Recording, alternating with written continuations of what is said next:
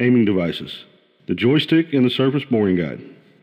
The joystick is a quick and easy to set up aiming device used on medium length bores approximately 35 feet in length.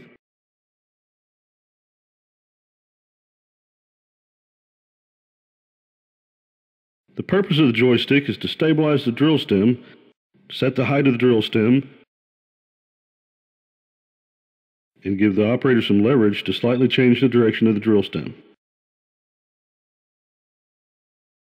The surface bore guide is our most accurate aiming device designed for marksmanship accuracy on long bores up to 100 feet in length.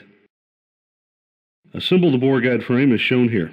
The boards are only necessary when the trench is too wide for the bore guide frame, but are shown in the video to demonstrate how they are assembled. With the bore guide frame assembled as shown, slide the first drill stem through the down tube eyelets. Screw on the desired size pilot bit. Drop the bore guide frame into the trench. Make sure the down tube pinch bolts are tight and the down tubes are only extended a few inches. Now lower the bore guide down tubes, bit and stem down to the desired depth and tighten the pinch bolts. Next, drive a target stake into the trench on the destination side.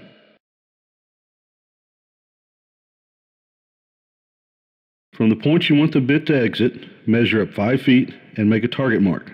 Black electrical tape works well. Precision alignment of the drill stem is accomplished with the rifle scope stand.